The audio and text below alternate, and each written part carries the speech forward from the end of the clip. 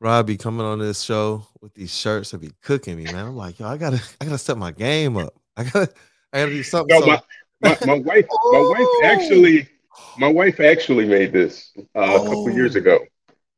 bro, I'm so glad you did that. Look, I got something for the show in June. Let me find this. Let me find this. Oh goodness, I'm so glad you did that. When I find it, I'm gonna show it to you. I'm pretty excited about it. I ordered a shirt that I'm going to wear. Do you know the 3 and 3 Life brand and Mr. Gus Weaver? No, no, I haven't heard that one. Yeah, they're doing these Juneteenth shirts, man. And I ordered Oh, one that's what's from up. them. Yeah, they're one of the sponsors of the Pistons as well. I really like what they're doing. I like what he and his wife are about. I like what he's about in this kind of basketball community. He's Hmm. gonna be helping Woodward Pistons out as well. He's gonna be helping us out with some things, our basketball league that we have coming to the forefront. But this man, if you know basketball and AAU, he's kind of been all over the map here. And it was kind of awesome. He hit me up. I was like, dude, I gotta cop that. I was gonna surprise you, but I was like, man, Rod got the shirt. Let me just show it to him now. So yeah, mine is already here. I got it in the mail. It's pretty dope. Let me see yours again. You said your wife made that one? Yep. That's fire, man. Man, I'm gonna have to get one of those to wear on the shirt as well. Oh, well, wear on the show as well. Now my bless you boys Tiger shirt. Oh, that's I like fire. it, That's but fire too. Don't undersell that one. I had I was like, man, let me try and bring something on the show today. The Tigers, they were in second place in the Central for a while now, in third. Hey, you know what? I'll take it. It's a little bit better than we thought they were gonna be, But and see, here's I'll the take it, here's man. here's the thing with them. They just have to be fun to watch. I don't need you to win every game. You Right. win two, three times a week. I'm okay with that because I can sit down and watch it. It's watchable baseball, and that's not a very high bar, but it is what it is. Yep. Yeah. But you know what, man? Let's get into this. There's been some news in the Pistons world. I'm gonna be able to talk about it. The coaching search, Jaden Ivey, Jalen Duren, and the all rookie team. I'm thankful for the therapy that the legend has provided over these coming weeks and months and things, so we could be prepared for what we saw. And actually, I think it's a mixed bag. But we're gonna get into this. We're gonna get into it, and I want to start to reveal our Woodward Pistons big board. I'm gonna share mine. I hope you have yours ready, Rod, and we're gonna get Jeff's Why do share as why do you even need a big board? It's one player. It's one player. That's the big board. It's not even a board. It's like one big line of just Vic. The only question is whether you can get Wembanyama on the whole line. That's the only question. That's the issue that we have is like, that how's it we're gonna hope. fit on the jersey, right? How's it going to fit on a headline? We've already had that discussion of like, can we just call him Wimby? Is that okay? Is Vic good enough? We got to figure something out because We gotta Wembanyama figure is not something going to out, fit on right? head. It's not going to go in the paper very well, and it's not going to be on our online stories very well either. We got to figure something out. Oh man. Victor Wembanyama, I am so happy for this draft season, man. I'm so happy for the lottery coming up. This has been like a fun time for us for a while, but let's get this drum roll started. Let's get the intro going. What up, though, people? It's your boy Brandon Dent, aka DetroitKoolAid, and you're rocking out with the Woodward Pistons podcast. Jeff Freddy, already on the morning Woodward. We're gonna get some other content in when we can. He can't wait as well to talk to you all about a lot of different things. But first, let's get this drum roll going for the legend. Hey, yo! Shout out to the legend, Detroit News, Rod Beard. Brother, as always, welcome. And how are you doing? I am awesome. Six days from Victor Day. Victory is going to be our day. And I already used that. That's our headline when they win the lottery. Victory. Victor hyphen PM, Y. That's it. That's it. PM Rod That's Beard. it. Listen, Write it down. he's been dropping bars. He's been dropping like these phrases for a while that honestly should hang in the rafters of Detroit sports like history. The sick for Vic one. Come on, that one was pretty official. Those were bars. I'm holding out hope. I got the wood over here, so I'm knocking on it. So all of our viewers and whatnot, they think that we're gonna jinx this thing, and We they got a bone to pick with us too, bro. next week on the show, it's just gonna be, and we're gonna get shirts made. It's just gonna be Well for Vic. We're well for Vic. We're not even sick for Vic anymore. We're gonna be well for Vic. Let's go. Let's rock now. And you know what? Just real quick before we get into the coaching search, man. People are saying that for some reason we purposed this Dillon Brooks thing into existence.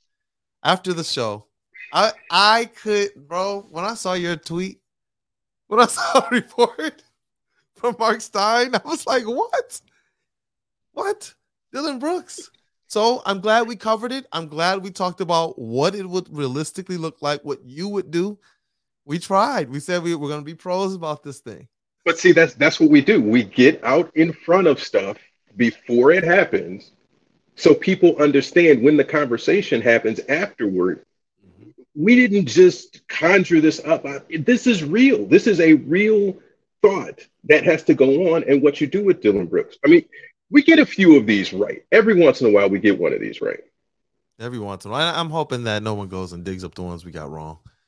They know. They know. They put them in a little receipt pile, and they just put them over here and stash them. You know how, I'm not gonna say black people, but you know how people put the little shopping bags after you go, and then you just put them they're either under the sink or they're in another drawer. That's where all the receipts are for all of the stuff that we got wrong, so that someday they're just gonna pull them out and just. Bro, why are you talking about my 2 piles I got at the crib right now? I got one in a special little cabinet, and the other one, we got this big old Kohl's bag, bro. I don't even know the last time we went to Kohl's, but it was huge.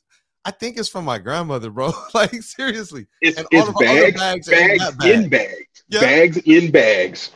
If you need any kind of bag, if I'm running late and I need to put my lunch in something, hey, let me grab one of these. Let me grab and let's go. What you got? A couple of things, put it in there. Goodness. I'm glad you addressed that. Bags and bags. Oh, man. Let's get into the business. The coaching search. How you doing, Jeff? It's Water Bottle Jeff today. Oh, it's Water Bottle Jeff. Okay. All right. Water Bottle Jeff today. But the coaching search, man, the 3 finalists, it's been announced that they will meet with Tom Gores. This was confirmed as well by friend of the show, Mike Curtis of the Detroit News, Pistons beat writer. Let me do this first. Yeah. They are 3 of the finalists. It could be one of those 3, and it could be none of those 3. So they are 3 finalists. They are not the only finalists. Dude. So in these meetings this week, they could say they could knock Tom Gores' socks off, and he could hire one of them. Or Gores could say, you know what, I don't like any of these guys. Bring me more guys. So that was a very specific thing that I heard in the process that this is going on. It's not automatically one of these 3 people. It could be somebody completely different. So don't feel like it has to be one of these 3. Could be none of the above. Heat, man. Wait, Rod, you starting off the show with heat. The Pistons have been so subtle, but very precise with their wording, man. And it makes huge differences when you're talking about covering this team and trying to figure out what are they going to do? What are they about? You know, you told me this early on. You told Jeff this early on. Listen to what they're saying.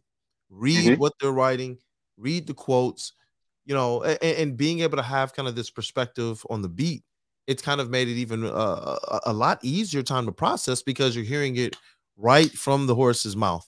And to be able to kind of pull out that nuance within this coaching search, you know, that's crucial. You know, I like that Tom Gores is meeting with them directly. I don't know necessarily what goes into what the owner's looking for, you know, as it relates to these coaching searches, but obviously they've passed the threshold of Troy Weaver. And if you trust in Troy, you trust in Troy. Now, obviously there's one candidate here. I was going to ask who's your favorite, but I kind of want to start with just your thoughts on Kevin Ollie. There's a lot of people who believe this man should not even be a candidate right now. When I kind of did some digging around and such, you know, obviously there are some people who will discount the UConn run, but you have to also give it some credence as well. A coach in the trenches of a championship run, I don't care, with basketball especially, I don't care whose players you did it with, man. That is a feat. That is a feat, right. And that deserves to be a feather in his cap. I'm not taking away a championship from that man.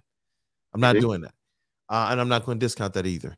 I get the things that happened around the UConn and his exit and all of that. And based on, and Rod, correct me if I'm wrong, based on the findings later, he was found to not be in a wrong light or a bad light in that situation and actually won his judgment. Yeah, so, that's the understanding I have too. Right. And so people, they continue to say, well, where was he at? Well, when you're in the middle of this type of litigation, you're not going to be anywhere in coaching. It's going to be very, very tough to find something.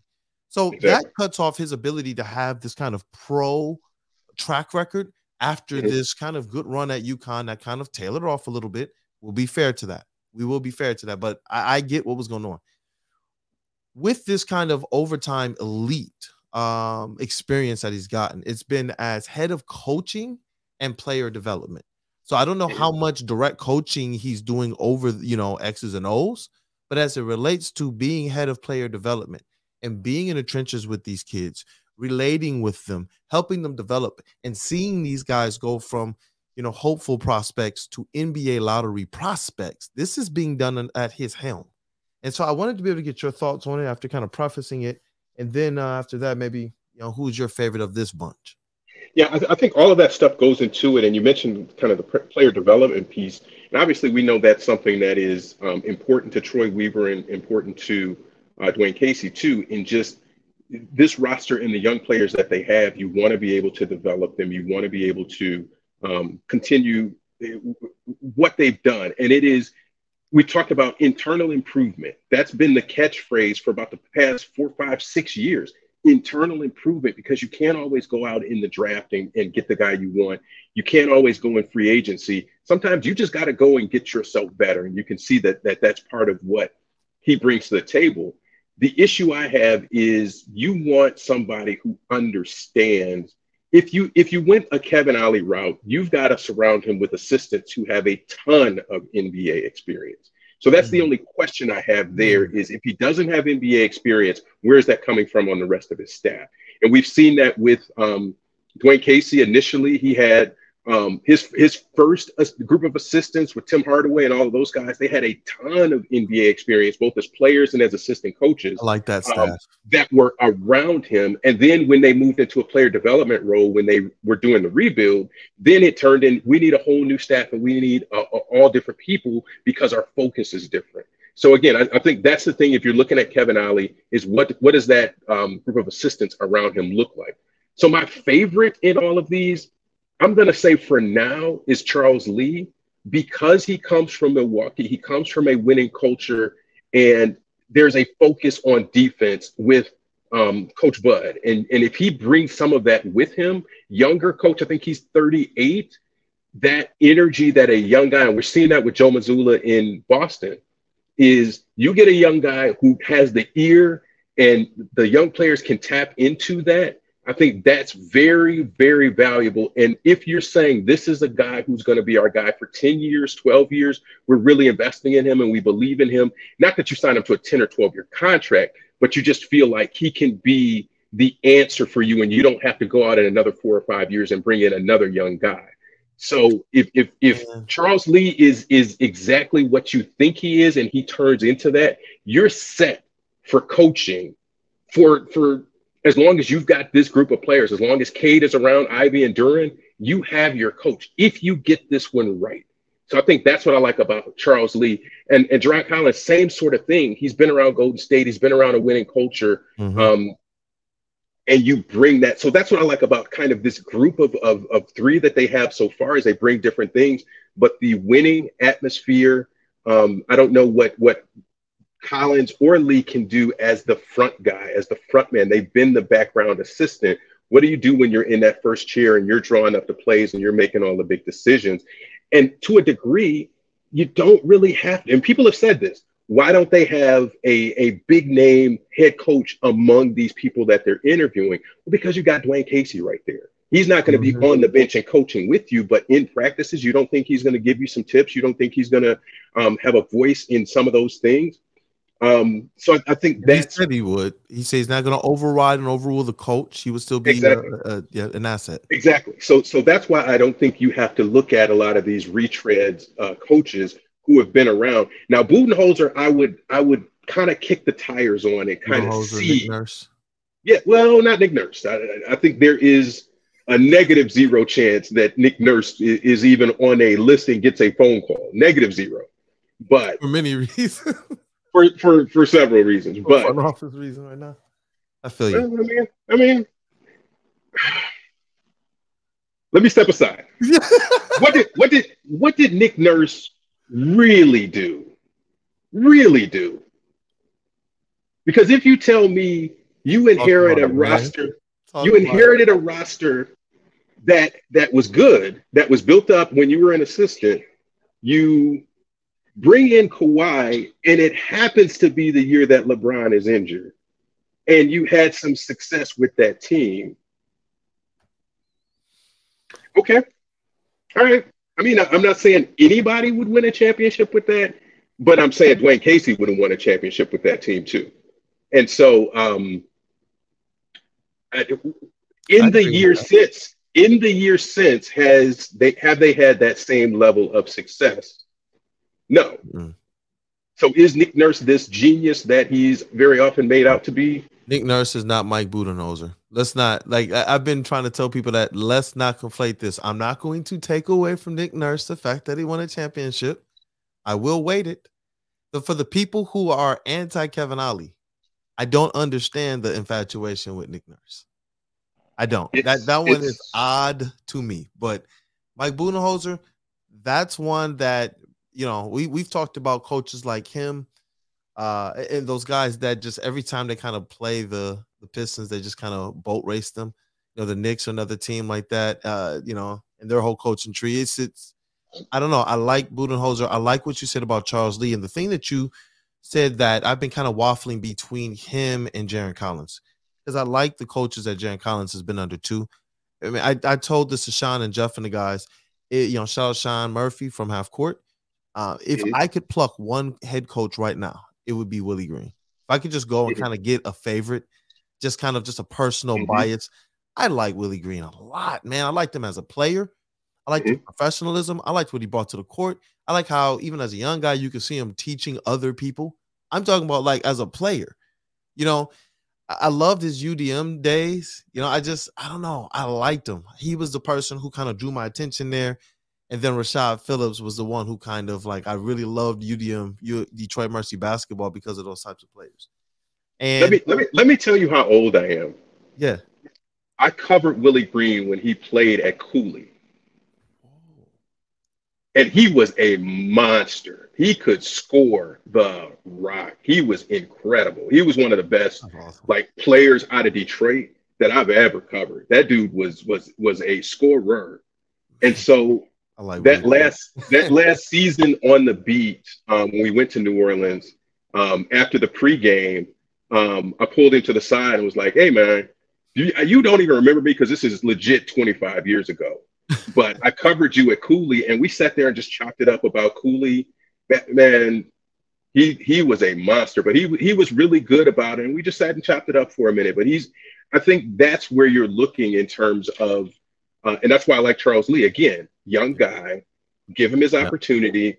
And if you get it right, again, that's your guy for 10, 12 years. You don't have to worry about going back and touching that whatsoever.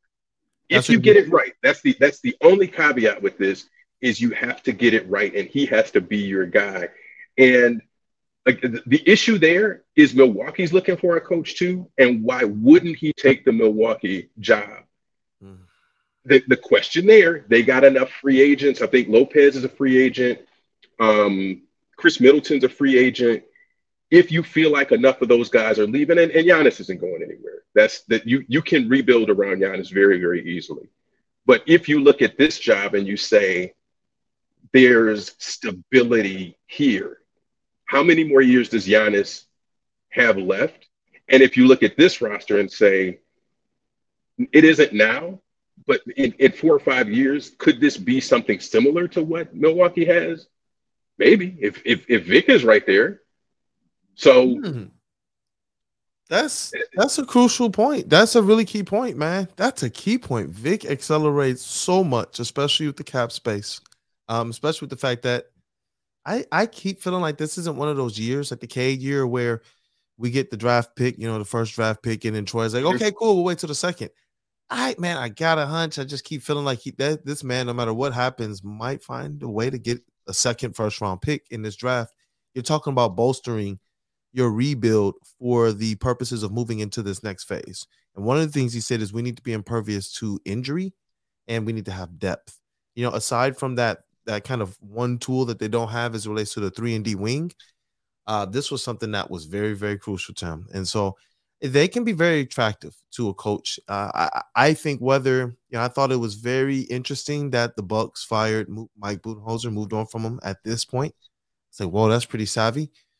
But everything that I liked about Willie Green, when you started talking about the age and the things, even just the stature on the sidelines, I was like, man, that's kind of Charles Lee.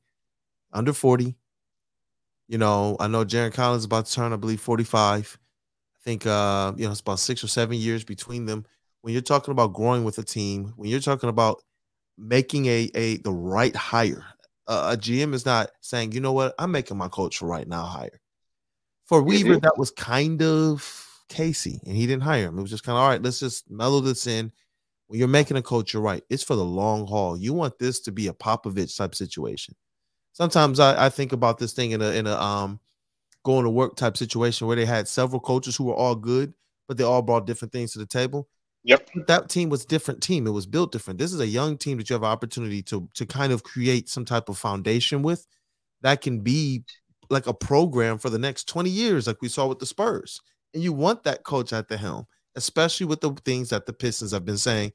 We're not just building a team, it's a program. From our pro team to our G League team to our front offices, it's the same terminology. It's the same philosophy in terms of the types of players we want. To the point that we recognized the Luka Garzas of the world were able to come up and play those spot minutes in their rookie years, man. Come in and start games and win and not skip a beat in that second half of the season when the Pistons were much better in Cade's rookie year. Those types of things were going on, and I think that type of stuff matters, man. It really does. And let me say this last thing too, and I know we said it a couple weeks ago. Yeah. What's critical in this is that you have 3 young Black head coaching candidates who you haven't really heard their names mentioned. So this is not a bunch of good old boys and retreads that you're bringing, names that you've heard and that you would typically hear. And we went through the Nurse. We went through who did Houston hire? Who did Houston hire? The Rockets. Who did hire? Ime Udoka. Yeah. So it's not we're just going to take people with head coaching experience. This is Troy saying, I'm going to find that next guy, which is important, I think, in the bigger scheme of things, that young Black assistant coaches don't get the look every time. And now you see 3 up and coming guys. And again, it could be none of these guys who end up getting hired, but at least they're the ones who are getting that first look at this opportunity to do it. Yeah, I'm glad that you mentioned that, man. If you got any more time, I wanted to ask you really quickly on this Jaden Ivey, Jalen Duren. They did make the second team, all rookie second team. And honestly, I was like, okay, all right, you guys are just trying to really disarm me. You're trying to disarm me. If Jalen Duren wasn't there and Jaden Ivey was on the second team with Keegan Murray and Benedict Mathurin on the first, oh, man, dude, I had something prepared. But they put Jalen Duren on there, and I think that it's just kind of a nod to, yes, we recognize these rookies were very good rookies, superior over a lot of the other rookies in this class, but the first team was effectively reserved for the ones that kind of started fast and kind of maintained. Whether they showed greater development after or not, there were rookies who kind of hit their mark and kind of maintained and were on winning teams or programs that were winning more. That's so I understand it. I understand it. I wanted to just ask you, did you believe that Jaden Ivey was snubbed at all? Is this just a situation where how the new metric of things go, this is not really a snubbing, this is just kind of how it is?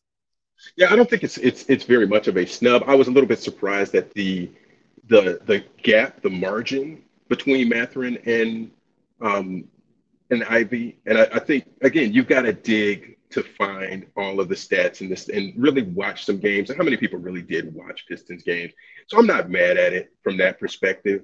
And I think I tweeted, I'm more surprised that Duren was as solidly on the second team as he was.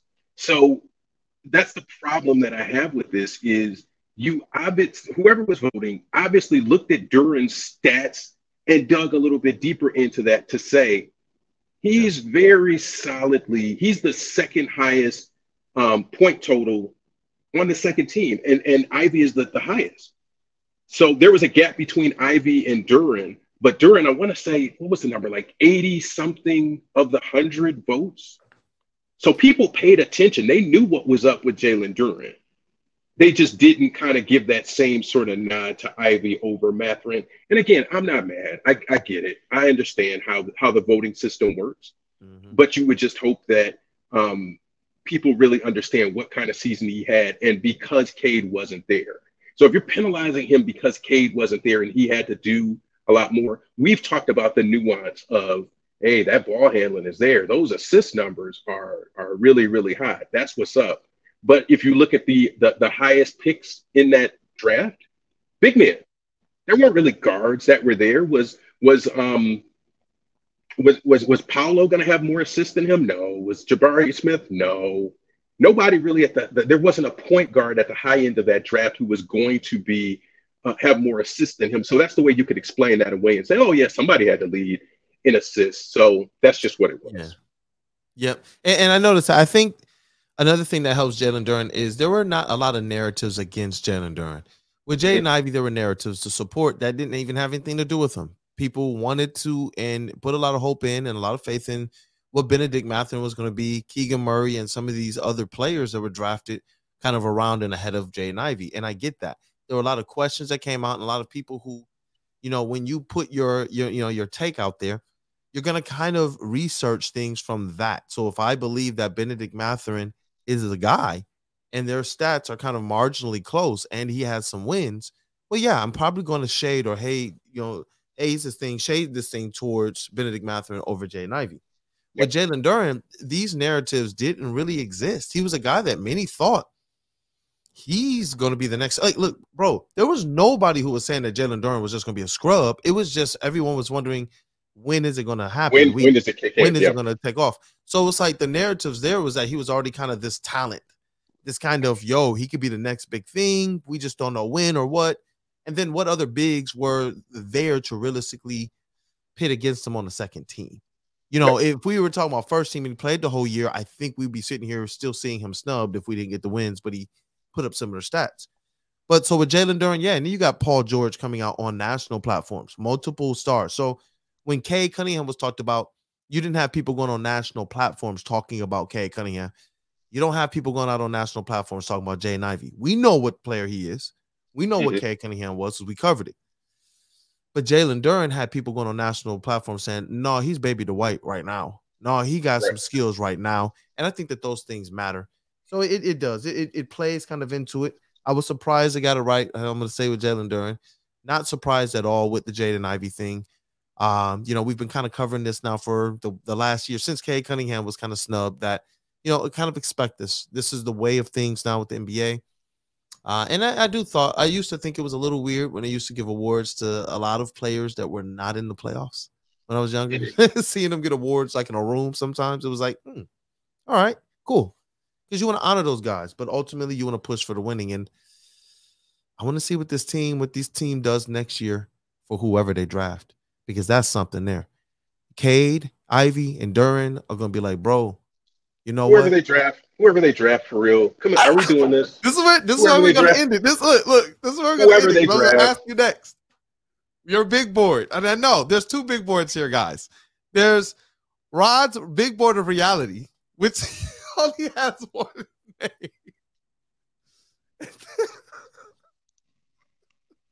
Here's what I'm gonna do for you. Who are the 5 teams? Who are the 4 teams after the Pistons? Who are they picking? Let's do it that way. All right, so I'm gonna do one tankathon spin, one legit tankathon spin, and let me see. So Can I While you switch getting my queued up, I'm camera? gonna share my big board. I'm gonna share my Woodward Pistons big board while you get that queued up. Go Because ahead. I like that. I like that. I forgot. We're supposed to have that tankathon, Rod's tankathons present on this show during our draft season. So we're gonna kick it off today. My big board, all right? Obviously, I'm sick for Vic. Sick for Vic. Sick for Vic. Victor Wembanyama. Number 2, Scoot Henderson. We're going to get into that on some later shows. Number 3, Brandon Miller. Number 4, and this one might be the controversy. I got the Thompson twins back to back, but I actually have Ausar at number 4, and then Amin Thompson at number 5. All right. So you got it queued up here? Got it queued up. If I was on my laptop, I would be able to share my screen, and this would be much easier. All right. One spin. One spin. Let's go. Oh, number 5. Number 5. Number 5. Number 5. Oh, well. Well, you know what I'm doing with the number 5 pick? I'm trading down. There we go. Trading that one. I'm trading down. Trading down. That was doesn't really matter. Who wants? I'm not even messing around. I'm not even messing around with you. I'm trading down. I mean, trading down to 6, 7, 8, somewhere in there. I'll get Cam Whitmore, and I'll be happy. And I like Cam Whitmore. That's what I was going to ask you. Is Cam Whitmore somebody you reach for at 5, or is he somebody you know will be there down in the draft? That athleticism. Did you see the picture? Did you see his? Oh, yeah. That looks photoshopped the way that he was up. That's bananas. Woo! Look, so we're gonna do this again. I will take Cam Whitmore, and I will even take Chris Murray. If you trade further down and you end up with Chris Murray, I ain't mad at it. I wouldn't be mad at that. I wouldn't be mad at that either. I mean, I was going through some of these prospects over the last 3 or 4 days just to kind of get a really, really good feel for it. And it's like, if you trade down, and that's why I said, man, I'm not going to be surprised if Troy says, let me get back into this draft. Not necessarily the lottery, but if he gets back into this first round, I'm not going to be surprised because of how kind of deep this draft is starting to look. There are stars kind of at the top, and usually a draft, they'll say, hey, who's at the top of the draft? Some of these drafts that are sneaky good are the ones where you have kind of these good players throughout. And that's what I'm kind of starting to see in this draft. A lot of skilled players, a lot of players who know how to play their role. And I think that this is one of those drafts that is uniquely like that. Last year's draft, I thought, was more, it was like athletes and scorers. This year's draft feels like it's more about skill set. And I like it. Like even Brandon Miller, look at a lot of the guys. People will say that they will try to ding Scoot Henderson because they say, well, what role or skill set is he going to play? People, and I don't understand that. They're like, well, he's fast. He has his athleticism, but he can't shoot. I'm like, have you seen his finishing at the rim? His finishing in traffic? Like, have you seen some of these things that are elite that Jaden Ivey came into the NBA? And I think Scoot Henderson might be a little bit better than Ivy at these same kind of similar traits. Jaden Ivey came in with this speed and athleticism and did what he wanted to. I don't know, man. So last thing. Yep. If you're hoping somebody wins the lottery that is not the Pistons, make it Portland, because then that makes Jeremy Grant that much more expendable, and maybe even Matisse Thybulle. If those are the two that I like to see in them go after in free agency, the Pistons go after, and kind of in that order. Give me one of those two, and we can rock. I like that. I'm bullish on Jeremy Grant. I know people say, "Oh, he's gonna want the bag." Did you see what he did? You see his stats? What's the most that you would give Jeremy Grant, or what number would you feel uncomfortable giving Jeremy Grant? 25 too much? No. 30 too much? You said 30? 30. No. 35? For me, no. Getting 35. Up over that, we start to sweat. What's 5 mil? What's 5 mil more? And that's where I'm at. I'm like, the type of player he is, the type of production he brought, the way the defense cratered, bro, when he left. We're sitting here wondering if they even have a much meat on the bones. And then when he left, we were like, whoa. But we talked about it. We said it. What are they gonna miss about Jeremy Grant? What's the first thing we said? Right after we were like, we're excited, after the Jalen Duren thing, and then we instantly the next show was like, are we underestimating the loss of Jeremy Grant? Off-ball defense. 36% from 3-point. I was told he couldn't shoot here. He was 36% in that last season. I don't know. I don't know. His catch and shoot was decent. I say put him in a position where his usage, not that you reduce his usage. Certain players, you keep the usage high. Put him in a position to where his usage is better utilized. He shouldn't be the point forward. Now you got Cade, actualized Cade. Now you have Jaden Ivey. Now you got a better roster around him now. He doesn't need better roster around him. You don't need him developed in Portland. It's like it's a better roster around him. Right. You don't need him to put on a cape and come out and score 25 a night because now you got Boyan. Now you've got other pieces around him. You've got Cade, and he's got a whole roster who can do some of that stuff. And Duren, he's got a big. So, yeah. Ooh. Yeah, that's all I got. That's all I got. We're good. We're good. We're on the same page. Ooh, man.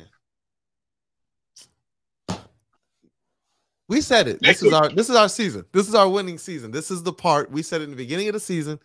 You guys are gonna be up and down all regular season, and then we're gonna get here, and then everyone's gonna realize, oh, this is what we were playing for the entire season. Yes, the cap space. Think about it.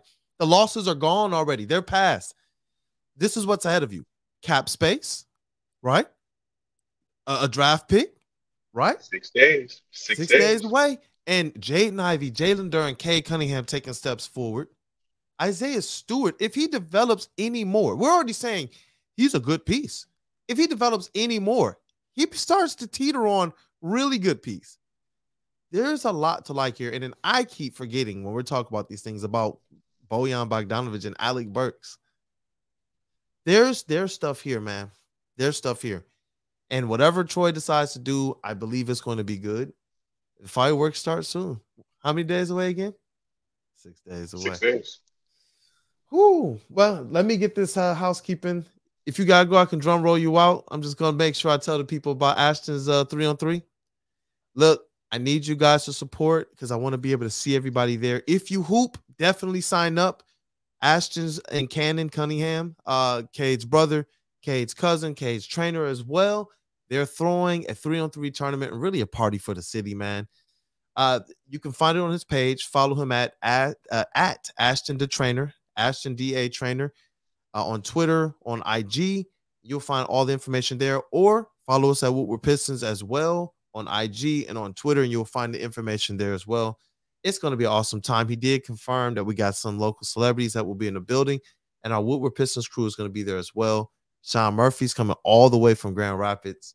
We want to take pictures. We want to say what's up. We want to hear your Pistons takes as well. We want to just kind of be fan with the fan. Definitely. So we hope to see you guys out there. If you can, go there. Let them know that you guys are going to be coming through, whether you're playing or whether you're a spectator. And beyond that, definitely, y'all, we're going to start bringing this Cade zone back. On the next episode, we're going to talk about when Cade was drafted. And I want to talk about not has he met the expectations, but has he looked the part? So definitely, I appreciate you all for tuning in. We're going to get this thing drum rolled out of here. For Jeff Iyer-Frady, Mr. Everything, man, definitely tap in with him. Say what's up to him. My name is Brandon Dent, a.k.a. DetroitKoolAid, and you've been rocking out with the Woodward Pistons podcast, and I need you guys to help me with this drum roll here. Rod brought the fire today. It was heat, and that shirt is fire too. Hey, one more time for the Tigers. Let's rock. Hey, yo! Shout out to the legend, Detroit News, Rod Beard, brother. This was a good one, man. Any last words? No, that's it. 6 more days. 6 for Vic. 6 for Vic. 6 for Vic. No.